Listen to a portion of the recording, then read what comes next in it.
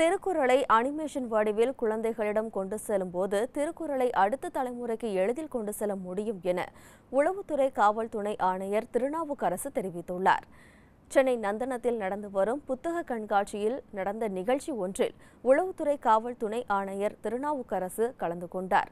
அப்போது திருக்குறள் சொல்லும் வாழ்வியல் தீர்வுகள் என்ற தலைப்பில் உரையாற்றினார். பின்னர் செய்தியாளர்களை சந்தித்த துணை ஆணையர் திருநாவுக்கரசு திருக்குறளை உலக மக்களிடம் கொண்டு செல்வது அவசியம் என்று கூறியுள்ளார். குழந்தைகளிடம் திருக்குறளை கொண்டு செல்வதற்கு செய்யுளாக இல்லாமல் கதைகளை கூறும் அனிமேஷன் வடிவில் திருக்குறளை கொண்டு சென்றால் திருக்குறளை குழந்தைகளிடம் பதிய வைக்க முடியும் என்று நம்பிக்கை தெரிவித்தார்.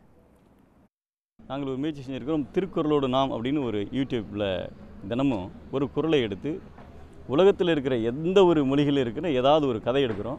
அந்த கதையோடு சேர்ந்து சொல்லி அதுக்கு ஒரு அனிமேஷன் கொடுத்துருக்குறோம். அந்த அனிமேஷனை எடுத்து போகும்பொழுது குழந்தைகள் அப்படியே கதையை கேட்கும். அந்த கதையை கேட்டு அந்த குழந்தைகள் சொல்லும். இப்போ இந்த நிகழ்ச்சியில் பார்த்துருப்பீங்க, எத்தனையோ குழந்தைகள் சொல்கிறாங்க. இது எல்லாமே நம்ம எந்த பார்வையில் இந்த குழந்தைகள் கொண்டு வரோம் போய் சேரும். இதை நிறைய பேர் நிறைய வடிவங்கள் செய்கிறாங்க. அதனால் கட்டாயமாக திருக்குறள் உலகம் முழுக்கும் பேசப்படும். இப்போ இருக்கிறத காட்டிலும் இன்னும் அதிகமாக அது ரீச் ஆகும்.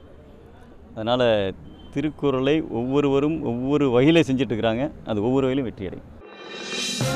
இது போன்ற முக்கிய வீடியோக்களை உடனுக்குடன் தெரிந்து கொள்ள NewsJ யூடியூப் சேனலை சப்ஸ்கிரைப் செய்யுங்கள்.